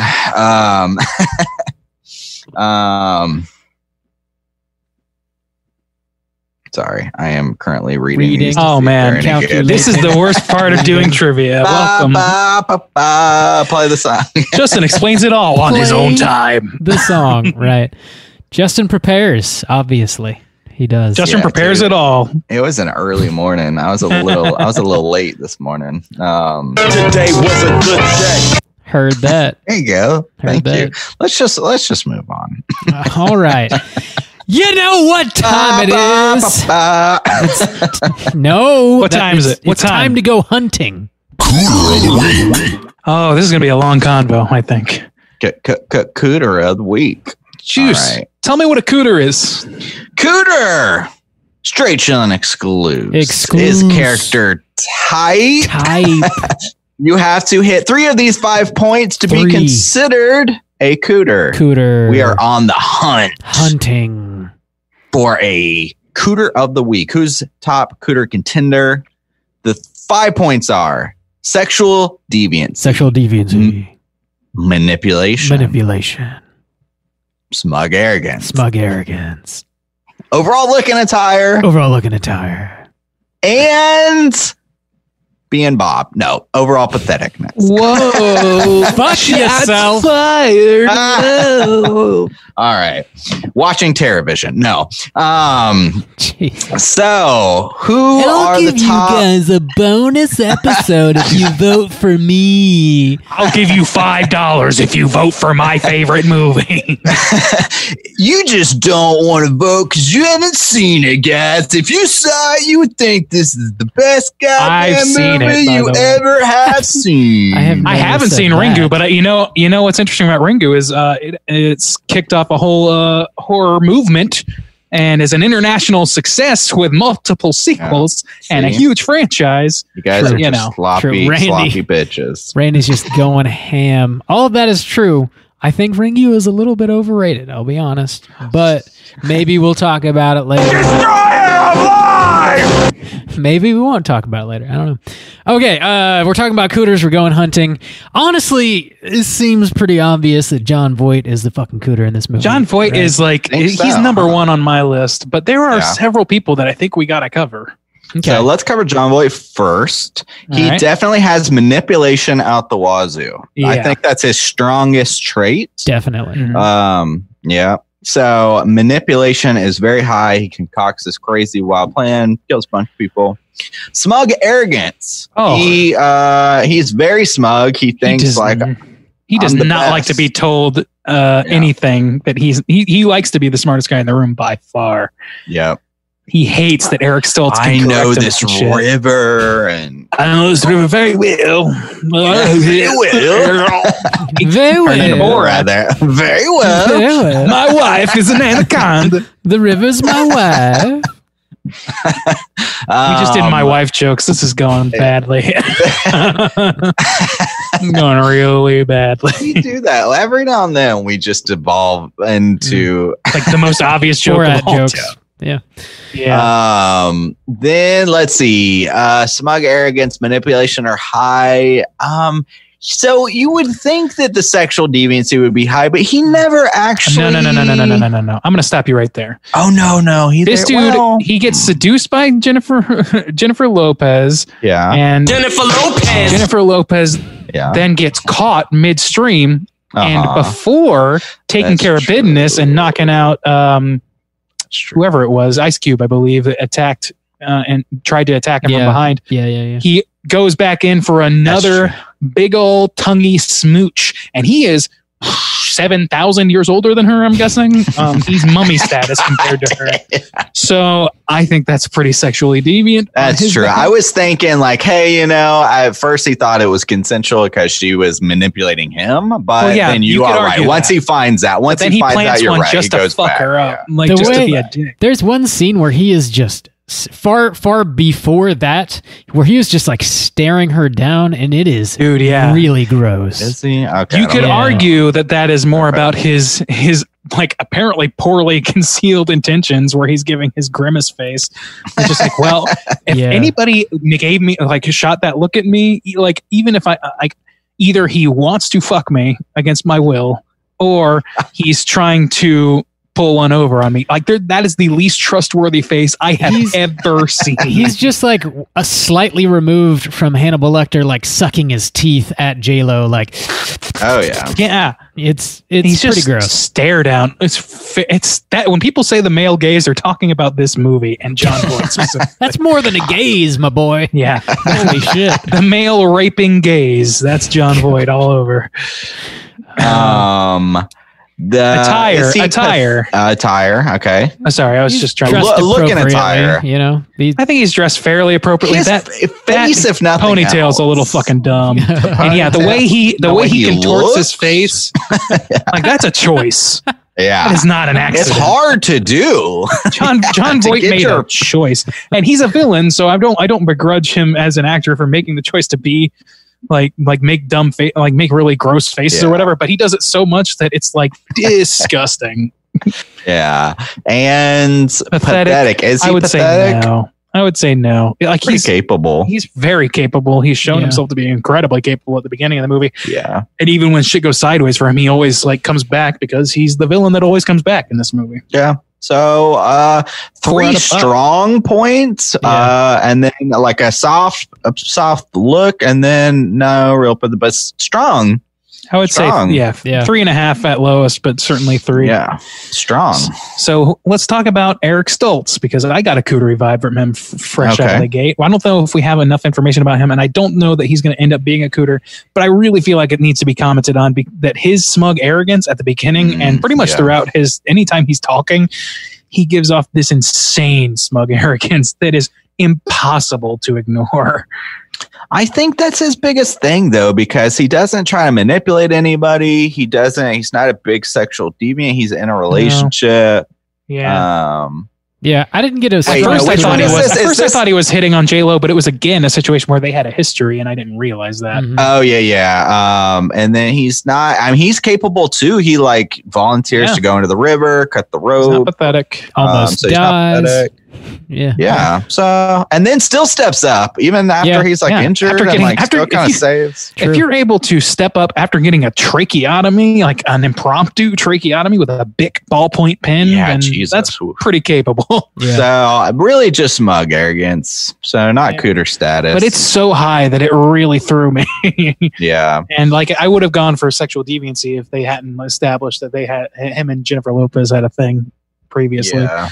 And then Owen Wilson a little bit just I think it's pathetic how quickly he's willing to throw flips. out. Yeah, he flips so quickly. Yeah. That is pretty pathetic. It's really a shame. Wow. He's not manipulative. He's dressed normally. He doesn't seem super egotistical, really. No.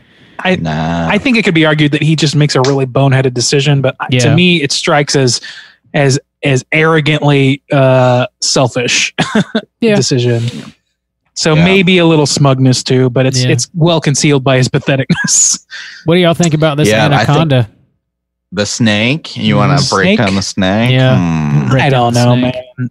The snake's just doing what smug arrogance for sure. He's just a cocky son of a bitch. Well, I mean, the snake just keeps sexual deviant. Just keeps coming. I mean, they do try and catch it, and then they fail. But after that, the fucking thing just keeps coming at him. If we trust the text at the beginning, they're kind of assholes because they just spit up their food just to fuck with it and eat it again. Which happens. That's kind of some smug arrogance. That's true. Okay, fine. I'll give it a point. And also, the snake, even at the very end of the movie, after like the silo blows up and the snake is completely on fire, it is still chomping at J-Lo mid-air as it falls into the water. Like, you got to be pretty fucking confident to still be trying to get your food when you're on fire. You might also have to be an animal. With the animal's intelligence. I mean, does it manipulate them into a trap at all? I don't think so, man. Like that's one thing this movie does is it doesn't ascribe human thought to this snake and this monster, and I appreciate that because there's a lot of creature features where it's like Jaws the Revenge, where it's like, oh, it knows Chief Brody's family and it's gonna hunt them down in their new home in Florida or whatever. Well, we can definitely give it a tire because when it's half CG, it looks like dog shit. Oh, that's bad. Yeah, I'll give you that. Sure. So 2. So 1.5, I'd say. A tire. I'm gonna like. It seems like Voight is what we expected him to be in this. This man is a predator more so than any snake in this movie by far. Yeah, that's true. There's a great line that J-Lo has, and I'm trying to remember exactly how it goes, but she said something like, "See, you're not the only one who can catch a snake." And at first I was like, what the fuck is she talking about? And then I was like, oh, that's so clever. Yeah. That's so clever because he's a snake. Run from the snake. Run from the snake. Whoa, I thought you just turned into fucking Disturbed or some shit. Slipknot ass motherfucker. All right. So we hunted them. Slipknot ass motherfuckers are always trying to ice skate uphill. Slipknot will make you fat. Oh, R.I.P. Yeah, pouring out for Wesley Willis. All right, Wesley Willis. We caught him, John Voight. Now it's time to let our hair down. It's the social hour. We got him. Talking about what we've been watching this week. Hey gang, what you been watching? Hey gang, what you been watching? Randy. Hey Randy, what you been watching, my guy? Hey man, that's my line. You took so long. I like had time to yawn and everything. I was in the middle of saying it, and then you cut me off. All right, Randy, what you been watching? So what have I been watching? So as is evidenced by some of the points I made today, I want to make sure and give due credit. I watched a lot of Lindsay Ellis videos on YouTube recently, some of which dealt with disaster movies in the 90s, which gave me several of the talking points. Credit due, but also very, very, very well-researched YouTube videos about popular culture and media, and specifically movies usually, occasionally musical theater and shit like that. She's great. If you don't already watch her shit, then you should. It's very, very smart stuff and very, very entertaining as well. I've been playing BioShock Infinite. Comments to be withheld until I can finish, and I can discuss with Justin whether or not we're going to do that bonus episode. Wait, how far are you, Randy? Let's see. How much have you been playing? I was in the Hall of Heroes today. I don't know if that means anything to you. Okay. You took on that guy. Have you taken on that guy yet? I took on a guy. Yeah, I took on a guy. You take him? Take him I took him. Get him. You know, I took him head on. Take him all. Take him to the limit. Maybe a third, but then you got the DLC. Wow, really? I didn't know I was that far along. It seemed like a much bigger game. Anyway, it doesn't matter. Yeah, so I've been doing that. I also went on a little bit of a Scientology bender by watching Going Clear again. And then I also watched a movie called My Scientology Movie, which is a BBC-produced documentary on the subject, which is a little bit more, or I don't know, a little bit less heavy or a little bit more jokey, because it involves a reporter, Justin, I want to say it's Justin Theroux, but that's an actor. I may have the wrong name.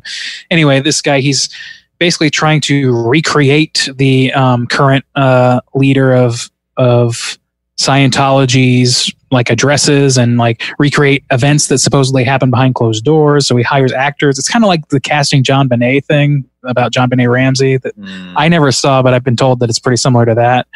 But it's actually pretty interesting because it also like dives pretty deep on one character who is like a leading character against like Scientology movement, who used to be like the enforcer for the Scientology, like the guy, the number 2 guy, that's the get shit done guy, who did all sorts of horrible things to people and who has since like become their biggest, most vocal critic, writing books, exposés, all sorts of shit. But they also try not to let him off the hook either for his own involvement. And I think that part is really interesting.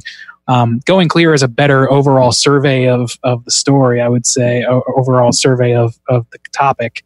But that Scientology movie starts out a little silly seeming, but it has some pretty interesting stuff going on. And also, weirdly, somebody that I grew up with makes an appearance in that movie, which that is weird. I'll tell you guys about that later because I don't know if I should be bringing up names or not. I'll tell you. Old Jake, huh? If this car started that's exactly who I thought. It's not that. It's not that. No, and it's also not. It's not also not in a negative light at all. Like it's very. He this is a person that I know that became an actor and tried to get the role that I was discussing. He was. I don't know why we think of Jake and Randy like so like intertwined.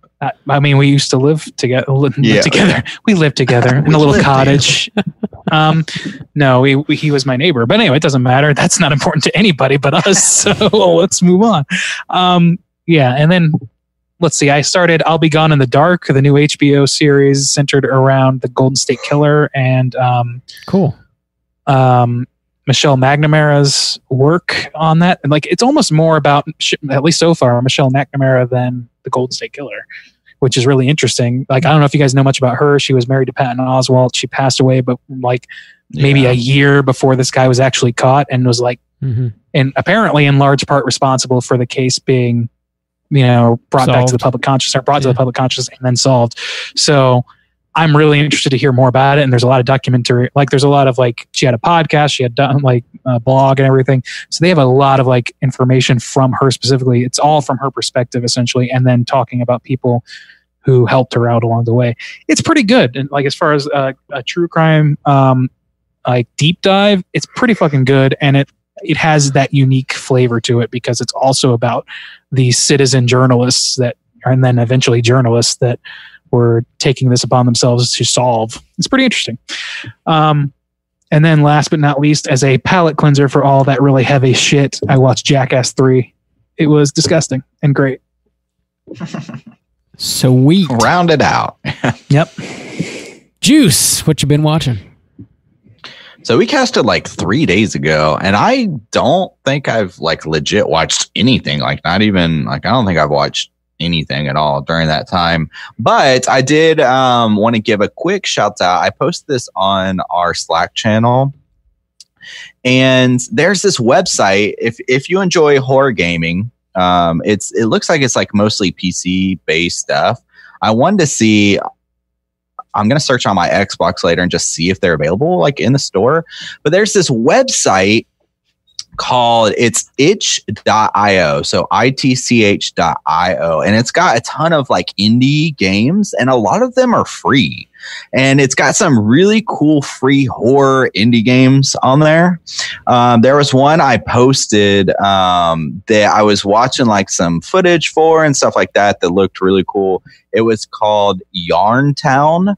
And it's a mix. It's kind of described as a mix between Zelda and Bloodborne. So it's like a horror, like Zelda game, which I grew up like on Zelda. I know Randy did too. But it's like old school Zelda. Like it looks like a Link to the Past, like SNES style Zelda. I'm not like a PC gamer though, unfortunately, but this one was kind of tempting me a little bit. I want to see if any of these games are available at all on console. But if you like horror gaming, if you want to try out some like indie horror gaming, and like I said, a lot of them are free and stuff, then yeah, check out that website. Check out that game Yarn Town. It looks like it was developed like with a lot of like love and care and stuff. So and if you like Zelda, the idea of Zelda mixed with horror, then you should probably check it out. So yeah. All you creepypasta fans, get out there. You'd love it. Yeah. So, but that was it. I legit have not watched a single thing. So, Bob, what have you been watching? Not a lot. I have been working my way back through the Righteous Gemstones. Which is an HBO original series. Oh yeah. There's only one season out so far, but it was created by Danny McBride, written by him and his friends. So if you've seen any of his previous HBO shows, like Eastbound and Down or Vice Principals, you kind of know the type of humor that you're in for here. This particular show is about a super rich family of pastors, and they own a mega church. And they're just really corrupt, mostly terrible people. And it's totally fictional. It's hilarious. Goodman's in it. Yeah, John Goodman is the dad, the patriarch. And I don't know. It's incredibly funny. It's also it's got what's that actor's name? The dude from McBride? The Hateful Eight. No. What is that fucking dude's name?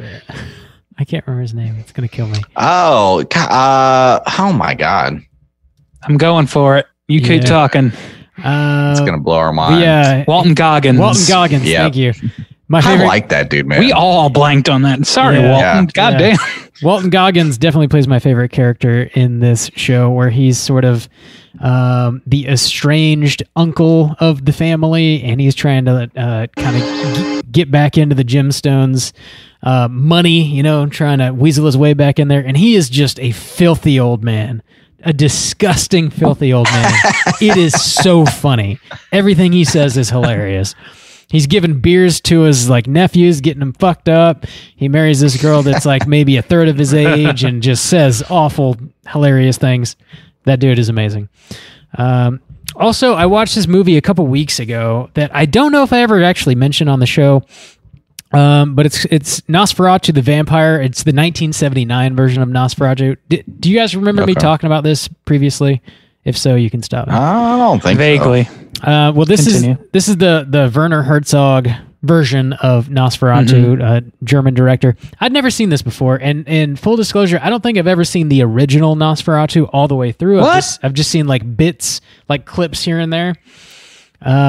So I can't accurately compare this to that, but I loved this movie. This shit was really solid. Interesting. Herzog's fucking great. Yeah. 1979. Okay. Yeah, 1979. The filmography is gorgeous. Just the vast majority of the shots in this are fairly painterly. The character of Nosferatu, played by Klaus Kinski in this version, just kills it. Does a fantastic job.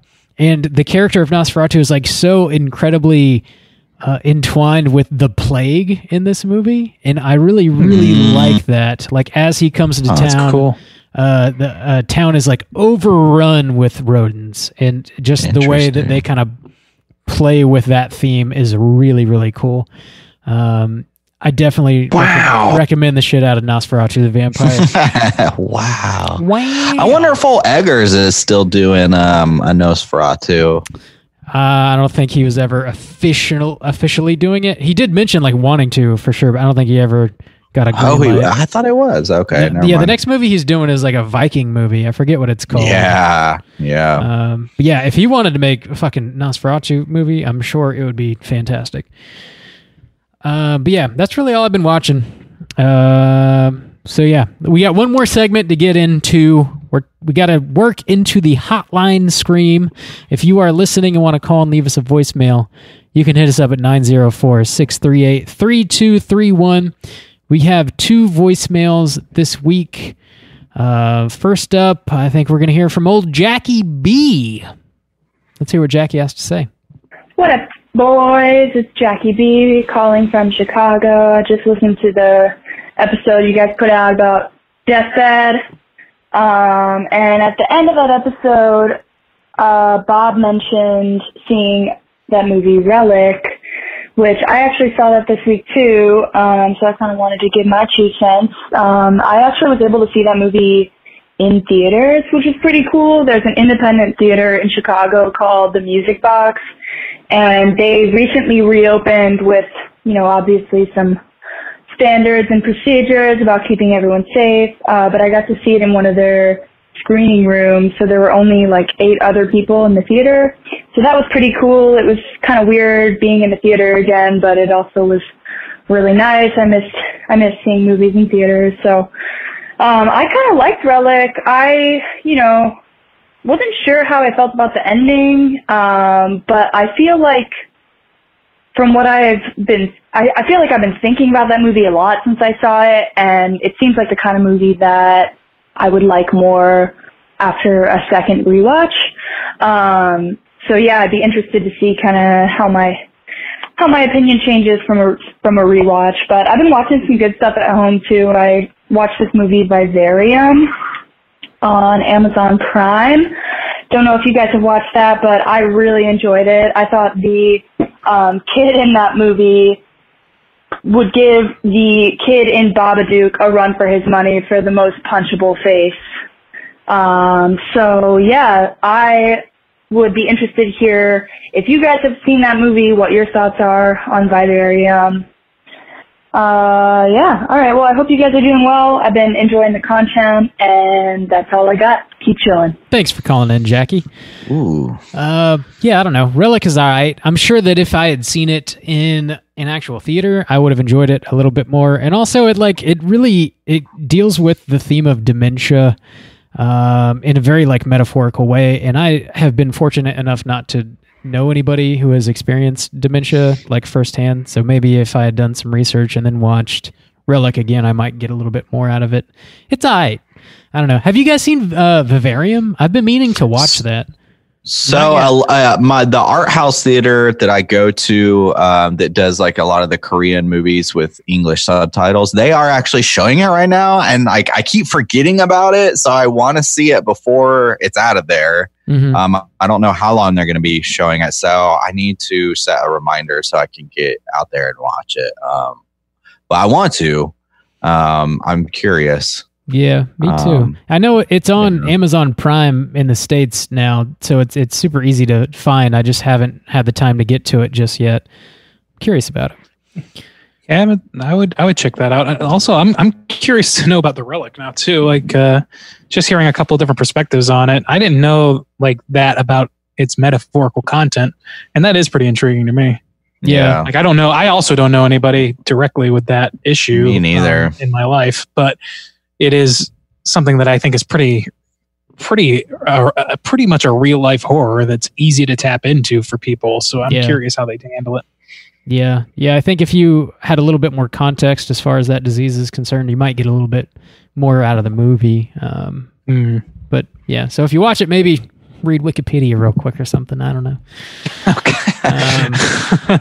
But read real quick. Oh God, yes, come with me. Come with me. Thanks for calling in, Jackie, and hope you're staying safe and healthy in Chicago. We got one more voicemail from old Wes. Let's see what Wes has to say. Hey guys, it's Wesley. Just to answer Randy's question on the deathbed episode that he said at the end, which I didn't watch that movie, it looks stupid. But if I was deathbed, what would I rather eat? And I'd probably rather eat rigatoni. That's probably a good idea. Like that seems like a nice balanced meal for your bed. Damn, and Wes listening to our show without even watching the movie. Yeah. Damn. In that case, I feel like that's going to be the case for 90% of whoever listens to that episode. That's true. Probably so, yeah. Deathbed, the bed that eats rigatoni is the sequel coming at you from Straight Chilling. That's it. Yeah, Straight Chilling exclusive. Next, you can hear the bed moaning now. Oh, give me my rigatoni. Where's my rigatoni? Rigatoni. It's a special. Once we start our own streaming service, right, boys? That's going to be our Straight Chilling exclusive. Yeah. Yes, sure. Sure. Whatever. Straight streaming coming at you this fall. Kicking it off with Deathbed, the bed that eats rigatoni. We got a lot of work to do. We got a lot of work. I got to get on that coding. Yeah, get on it. To build it from scratch. Rigatoni. Wow. Thanks for weighing in there, Wes, and way to use Randy's bump against him. I like it. Against me? I'm more than thrilled that happened. Yeah, I guess it was really just with you. Bob's always looking for conflict. That's all. Oh my God. Get out of here with your bullshit. Oh, dude, that's your biggest. Yeah, I made Bob's. Oh, man. It includes the phrase, oh, God. Again. Hey, so here's a question. Okay. Yes. For if you want to call in to our Hotline Scream, please do and answer the following question. What is going to be the first Halloween movie you watch in this, our newly burgeoning Halloween season? And I don't mean the franchise necessarily. Yeah. But what are you going to kick off your season with? Let us know. And tell That's us a good why. call. Our buddy Matt was watching Halloween. He was like, I'm going in on Halloween. I was like, Godspeed, brother. Yeah. I mean, Starting early. He's doing tantric Halloween at this point. Yeah. Yeah. For me, it's Halloween season for sure, but I don't know if my body can handle it. Every now and then. My body is not ready. Yeah. Dude, every now and then this summer has been pretty mild as far as the heat goes in Seoul, and like at night it can actually get cool and like a cold breeze will blow by and I'll be like, my body for a second thinks like it's fall and I'm like, no shit, God, no, it's still July. Aren't you being a little stupid? False alarm. Oh man, watching Halloween straight up with the pumpkins and everything out there, that would really pumpkins. Yeah, man, that's you gotta really be steely resolved to maintain your Halloween spirit from now until Halloween. But if you're capable of doing it, you do it. And regardless of whether or not you're capable of it, I just want to know what you're going to break your seal with. What are you doing? Yeah, what do you start with? What's your go-to? And also, when do you start? I think that's a good follow-up. That's true, yeah. Do you wait till September? Do you wait till October? So, are you following the Matt rubric, the Soju rubric? Are you giving it plenty of time? About it next time, we can talk about it next time. We'll give our thoughts. Yeah, weigh in. Let us know. You can give us a call at 904-638-3231. And that's going to do it for us this week. It's Straight Chilling. We're going to be back next week with yet another Patreon pick. This one's kind of a big one. This is Miles's pick. And, I don't even know what it is. Yeah, he wanted us to review the original 1954 Godzilla. Oh, hell yeah. Oh, okay. It's a big one. Gojira. Man, this is like our fourth Godzilla film, and at least third. It's our third, I think. Is it? Okay. I thought we covered that reboot one that came out a couple years ago. Oh yeah, we did both of the new ones and Shin Godzilla. And yes, this is our fourth. Yeah, you're right. Okay. Yep. Number Look 4. at that. Sweet deal. Pretty much experts now. Totally. Check out Godzilla and get ready for next week's show. Until then, please rate, review, and subscribe to us on iTunes. Follow us on Twitter at STR8_chilling, on Instagram at Straight Chilling Podcast.